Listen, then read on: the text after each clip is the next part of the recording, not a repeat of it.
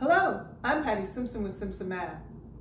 Let's look at confidence intervals. So a confidence interval is just a range of values so defined that there is a specified probability that a value of a parameter lies within that range. So let me back up just a minute and give you my idea of what a confidence interval is. So I'm going to guess your birthday. Yes, I'm talking to you. I'm going to guess your birthday. With 100% confidence, I'm going to tell you when your birthday is. You ready for this? With 100% confidence, I'm going to tell you that your birthday is between January 1st, 1970 and January 1st, 2020. Am I right? I thought so. That was with 100% confidence. I knew your birthday was going to be between those two dates. Maybe y'all aren't impressed. You're not impressed that I guessed when your birthday was? Well, let me make it a little bit, lower my confidence a little bit then. Maybe I say with 95% confidence, with a 95% confidence level, I say that your birthday is between January 1st, 1975 and January 1st, 2015. January 1st, 1975 to January 1st, 2015. Am I right? Well, that was with 95% confidence that I got your birthday. I knew I could guess your birthday. Oh, you're still not impressed. What's up with that? Well, I'll lower that confidence level a little bit. Now with just 90% confidence, now I'm to 90% confidence. I say with 90% confidence that your birthday is between January 1st, 1980 and January 1st, 2010. We still there?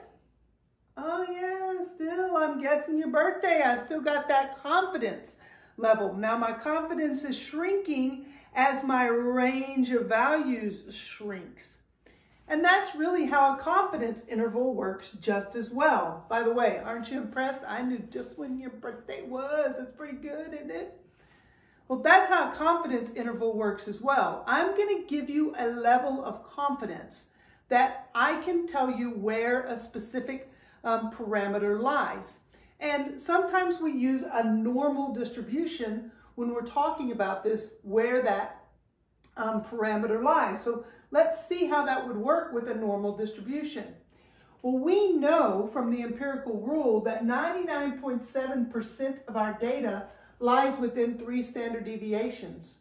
So I can say with 99.7% confidence that a value is going to lie between those two digits, between those two numbers. That range, I can have a 99.7% confidence level that the data value is going to fall there. But maybe you're not impressed with the 99.7. Maybe my confidence level is a little bit less than that. Maybe with 95% confidence, I can say that the data value is going to be between these two values. Because again, with the empirical rule, we know that 95% of the data falls within 2 standard deviations from the mean. Or maybe I want to get even more specific and say, well, with 68% confidence level, just a 68% confidence level, I know that the data value is going to fall between these two numbers within that range. But you see how as my range gets smaller and smaller, my confidence level gets smaller and smaller as well.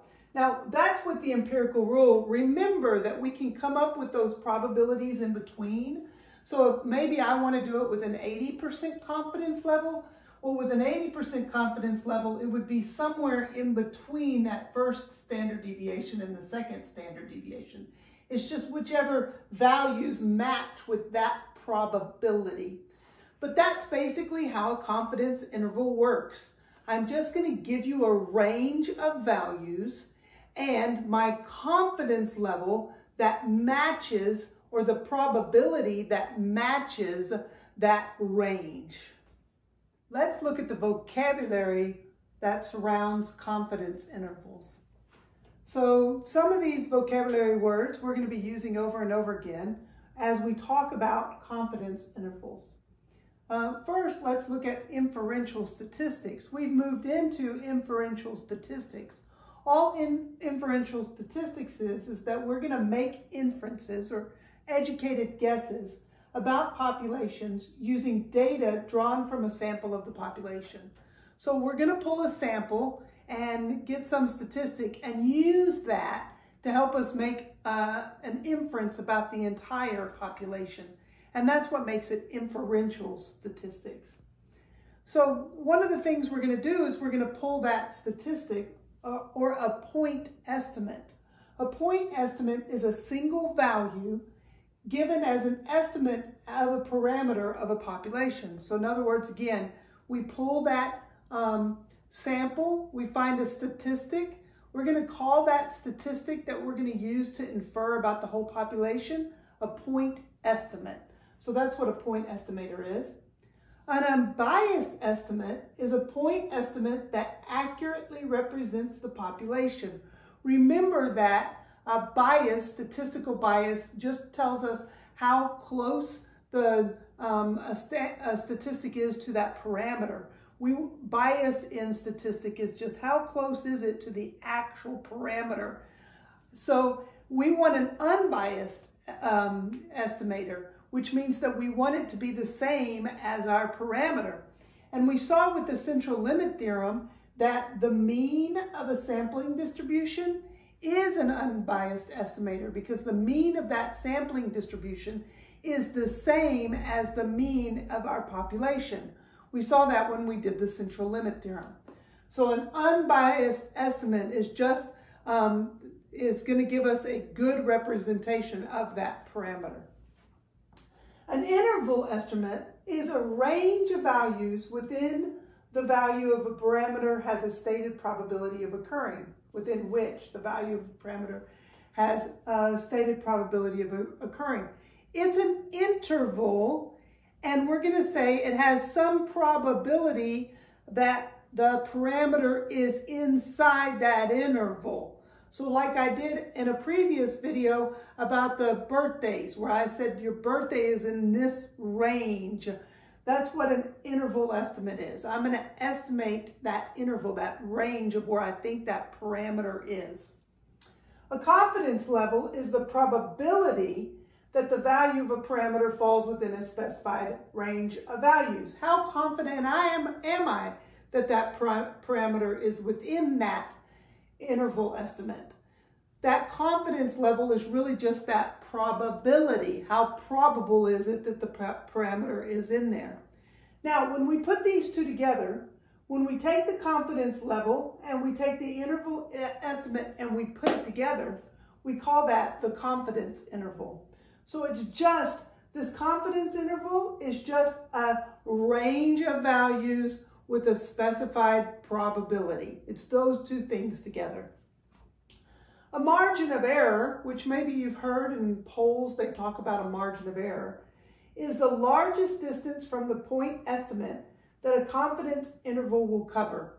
We'll talk more about the margin of error in a later video, but this margin of error is just the standard deviation times however many standard deviations out you want to go. That's what it is. But it's the largest possible distance from a point estimate that a confidence interval covers. Then the critical number equals the number of standard deviations that contain the percentage of statistics. Critical number equals the number of standard deviations that contains the percentage of statistics in the relevant sampling distribution. The critical number is just the number of standard deviations out we're going to go. That's what that critical number is. So it's, got this fancy name, critical number, but it's really just the number of standard deviations we're going to go out for our confidence interval. So here are some of the vocabulary words that we're going to use throughout as we talk about confidence intervals. Let me just give you a small visual to go along with these. So I'm going to show you on a normal distribution and a confidence interval and what these different words are. So we know that a sampling distribution, we know that the mean of a sampling distribution is an unbiased estimator. It's going to be the same as the parameter. And then we know that that sampling distribution has a nice normal shape. So I'm going to show my standard deviations here and draw myself a normal curve like the sampling distribution would be. So here's a nice normal curve with those standard deviations. And that mean then is that, that unbiased estimator. Or if we find a proportion, we saw that the proportion is also an unbiased estimator. Now, the interval estimate is just the range for where I say the parameter is going to be. I'm going to claim that the parameter is somewhere in this range or somewhere in that range. That's my interval estimate. And then the probability that goes along with that is my confidence level. So, you know, within here, the probability it falls in there is 68% by the empirical rule. The probability it falls in this interval estimate is 95% by the empirical rule. Now, when I put those together and I say with a 95% confidence level, the parameter is going to fall within this range. That's a confidence interval. It's got to have that confidence level and then also the interval, the range that we have. Then the margin of error, well, let's say that I have a 95% confidence level. The margin of error really is just this amount. Whatever that distance is your margin of error. I know 95% is out 2 standard deviations. So we're going to learn later that the margin of error is just your standard deviation times that critical number of how many standard deviations you're out. So that distance right here is your margin of error. And then the critical number tells me out how many standard deviations. Well, for 95%, my critical number then would be 2 because I'm going out 2 standard deviations. So there's some vocabulary that we're going to use as we continue to talk about confidence intervals. Let's talk about the margin of error. First, in order for us to be able to use a normal distribution when finding these confidence intervals, we need to have 3 conditions met.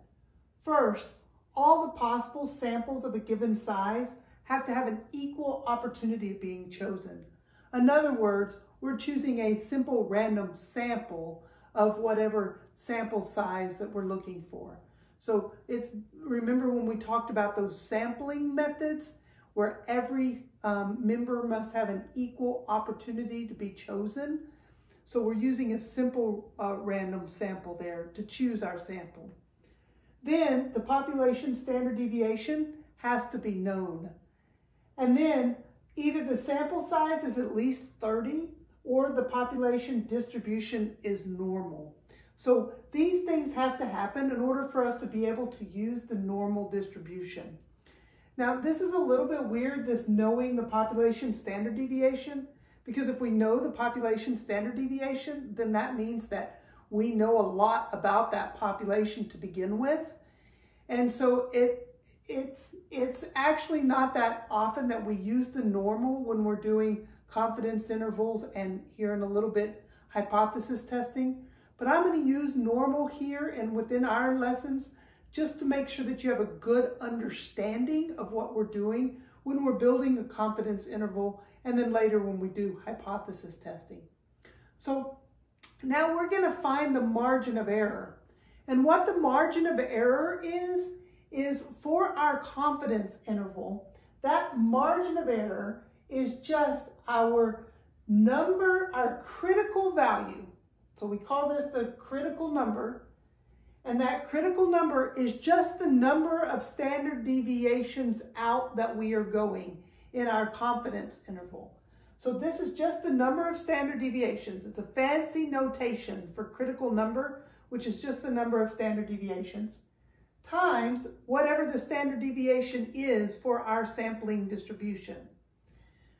Or you can say, well, it's the number of standard deviations out, and since we're dealing with a sampling distribution, we know to find the standard deviation of that sampling distribution, we have to do the standard deviation of our population divided by the square root of our sample size. Remember doing that with the central limit theorem to find that standard deviation of our sampling distribution. Okay, so let's do an example. A hardware manufacturer produces bolts used to assemble various machines. The manufacturer wants to estimate the mean diameter of bolts produced using a simple random sample of 36 bolts. The standard deviation for the population is known to be 1200ths. Calculate the margin of error for a 95% confidence interval. Okay, just making sure that it meets those three conditions. First, we've got a simple random sample that we are choosing. Second, we know the population standard deviation. We know the population standard deviation is 1200ths. And third, we have at least 30 in our sample size, or the population is normal. Well, we have at least 30 because we have 36 bolts. So it meets the condition for us to be able to use normal. Great. Since that, we're going to be able to find this, use our central limit theorem. Let's find our margin of error here. In order to find the margin of error now, I'm going to take my critical number, which is the number of standard deviations, times my standard deviation. Well, in order to get that critical number, or how many standard deviations out I'm looking, I'm going to look at my confidence level.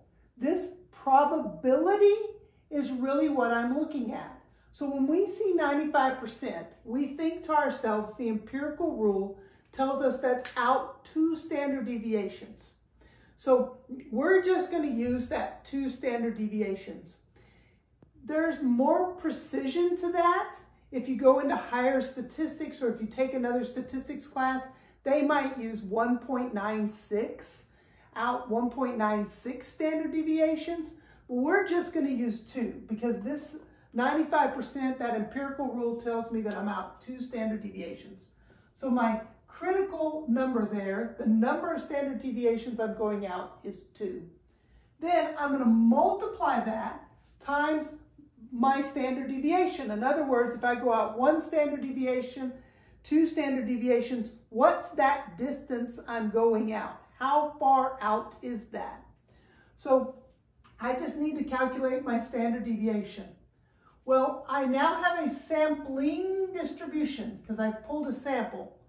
So I take, remember to find that standard deviation of the sampling distribution, we take the standard deviation of our population and we divide it by the square root of our sample size.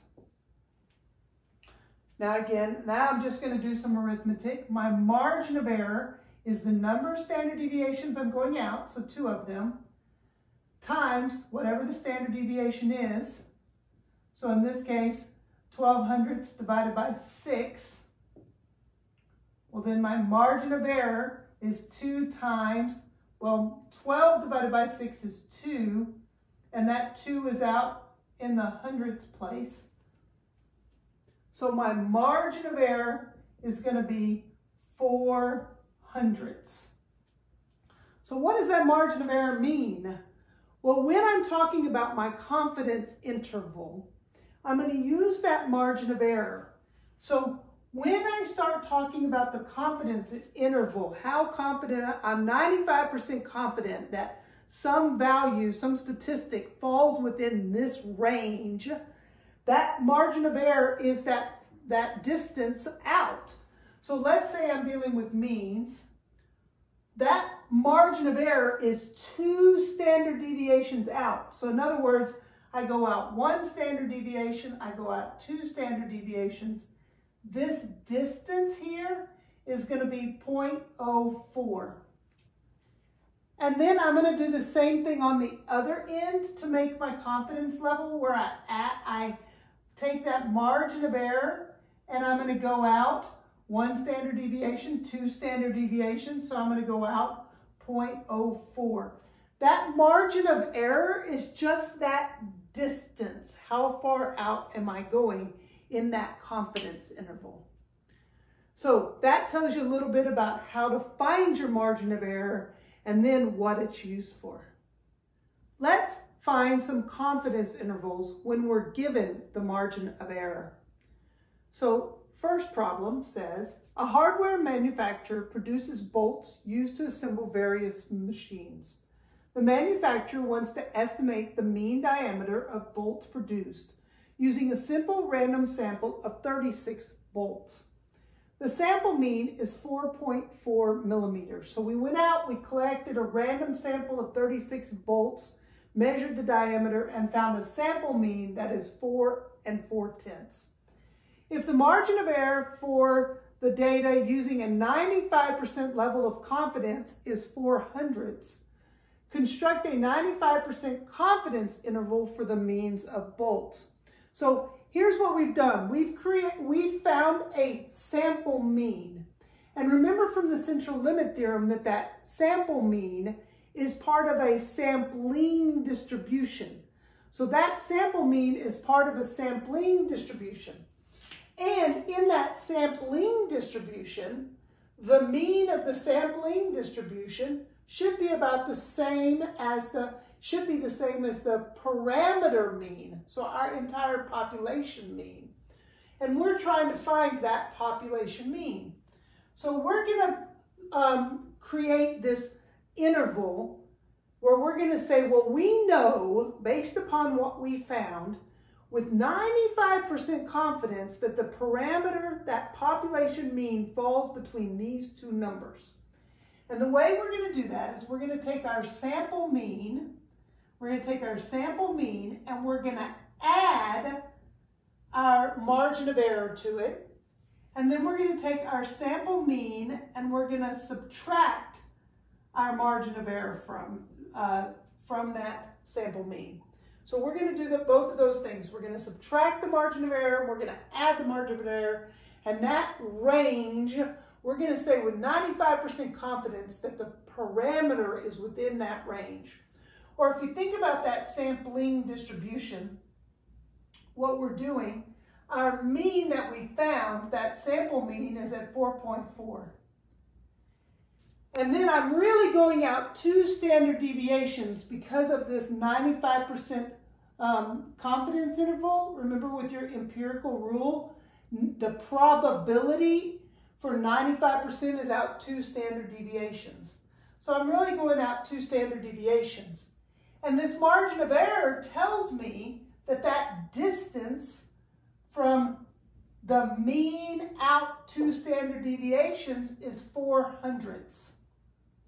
So I'm just adding that 4/100 to the 4 4/10 to get 4 44/100. Then I'm going to subtract. So I'm going to go back those 2 standard deviations. Well, the margin of error is that distance that is 2 standard deviations. So I'm going to subtract that 4/100 from that 4 4/10, or you could say 4 40/100. Subtract 4 from that and you get 4 36/100.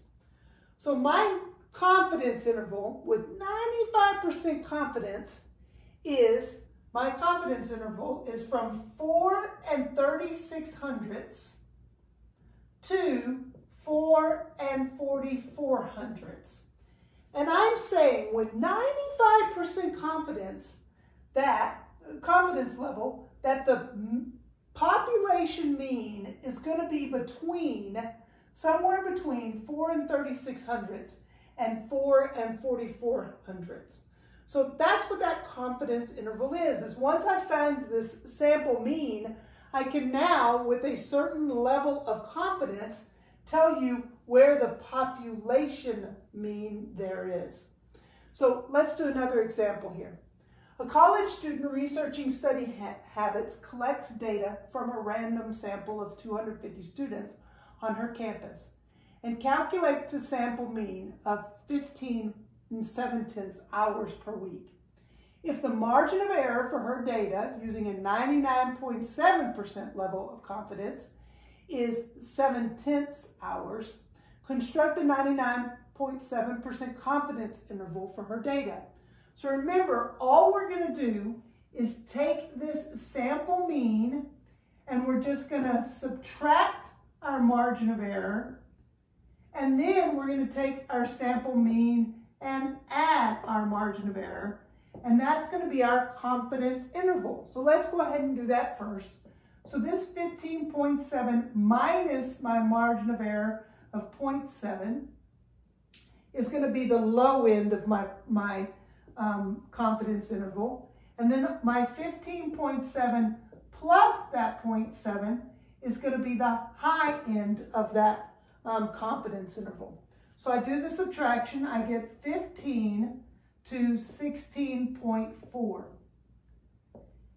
And she's saying that with 99.7% confidence level, that the population mean is going to be between 15 hours of sleep and 16.4 hours of sleep. So if you think about this mean is part of a sampling distribution. And remember, when we've drawn that sampling distribution before, we put that mean here in the middle. Then the margin of error tells me the distance. Well, this one's for 3 standard deviations out. My critical value would have been 3. So 1, 2, 3 out. That margin of error is telling me this distance, which that distance here was 7 tenths. Or maybe I should do it this way. Here, this distance is 7 tenths. I could do the same thing this way, 1, 2, 3 out. That distance is 7 tenths. So we're saying with 99.7% confidence that the parameter mean, that population mean, is going to be between 15 and 16.4, because that mean there is an unbiased estimate. So that's how we can find the confidence interval when we are given the margin of error. Let's construct confidence intervals. So we're going to use our inferential statistics. We're going to infer about an entire population based upon a sample. In our first example, we have researchers want to estimate the mean monthly electricity bill in a large urban area using a simple random sample of 100 households. The researchers find the sample mean of $120.45.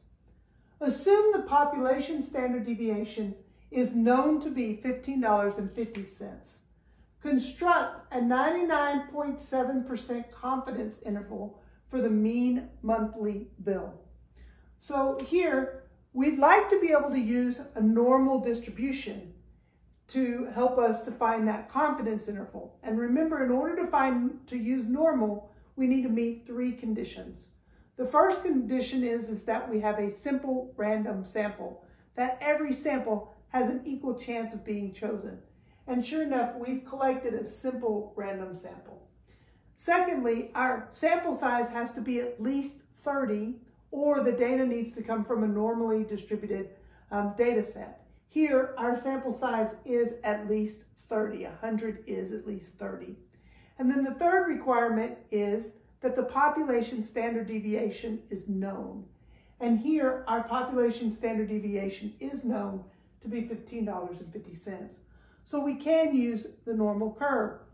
When we collect this 100 households and we find that sample mean, we know that sample mean is part of a sampling distribution that is in that normal shape.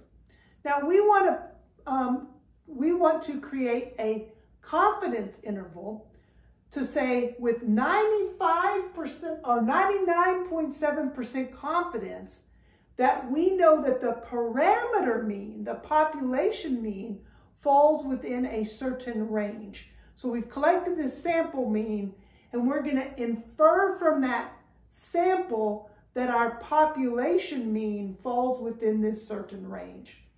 In order to find that confidence interval, the first thing we need to do is find our margin of error. And remember, to find the margin of error, we take our critical number, which that critical number is just the number of standard deviations out.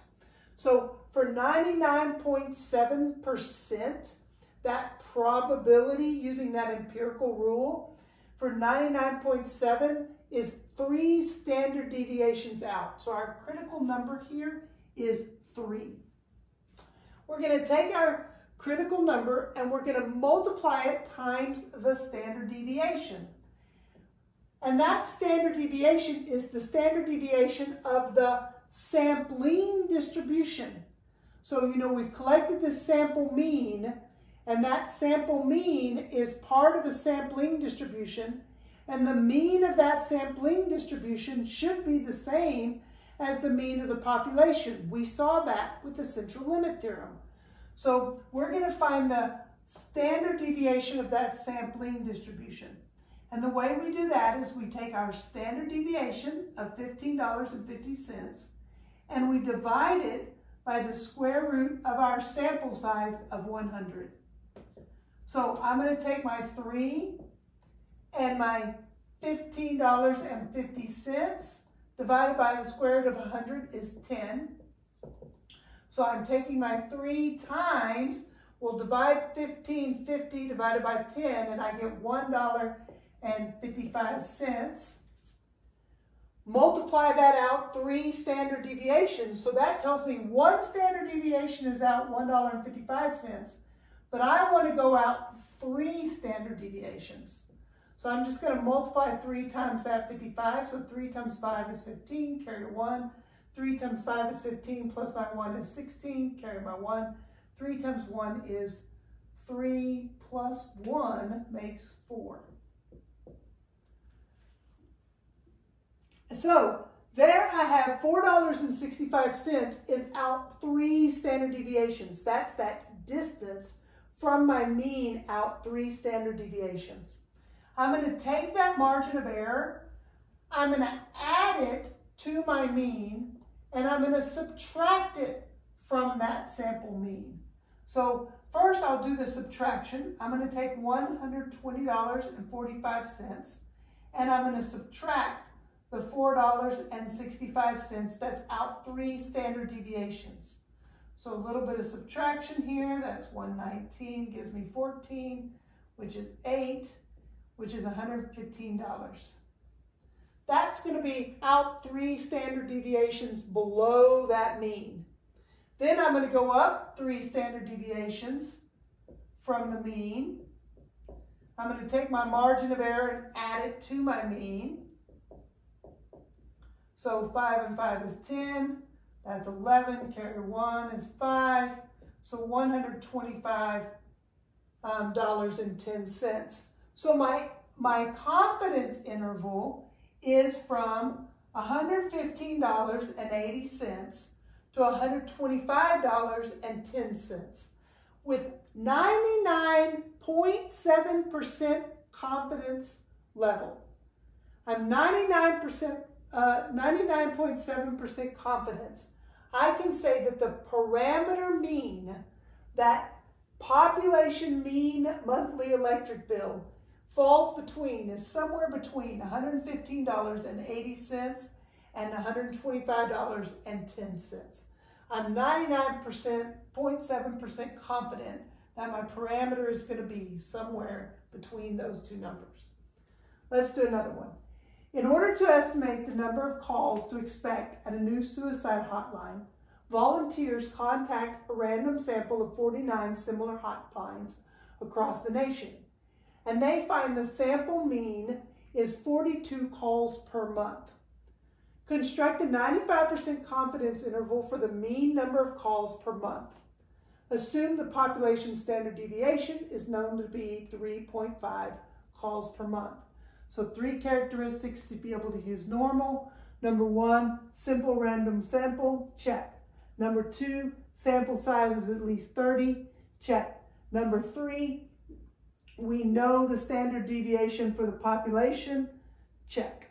So we can use that normal distribution. So again, this sample mean of 42 is part of this sampling distribution. And we know the mean of that sampling distribution is going to be the same as the mean of our population. So we're going to construct a 95% confidence interval. So this time that 95% tells me that my critical number is 2. I'm going out 2 standard deviations. So that fancy notation that we saw for our critical number, this just means the critical number is 2. We're going to go out 2 standard deviations, and it's because of that 95%. I'm first going to find my margin of error. To find my margin of error, I take that critical number and I multiply it by my standard deviation. But remember, I'm not dealing with the standard deviation of the population. I'm talking about the standard deviation of this sampling distribution. And the standard deviation of that sampling distribution is the standard deviation from our population divided by the square root of our sample size. So here I have 2 times, well, 3.5 square root of 49 is 7. So we got 2 times 3.5 divided by 7. Well, 35 divided by 7 would be 5. The decimal stays, so I've got 0.5. So 2 times 0.5, 2 halves, 2 times 0.5 equals 1 whole. So my margin of error is 1 unit, is 1 call. And that's out 2 standard deviations. So now to find my confidence interval, what I do is I take that mean and I subtract that 1. And I take the mean and I add the 1. So think about that sampling distribution. That mean is part of a sampling distribution. And I know out 2 standard deviations is out here to 43. Back 2 standard deviations is 41. With 95% confidence level, I can say that the parameter, the population average number of calls that we get is between 41 and 43.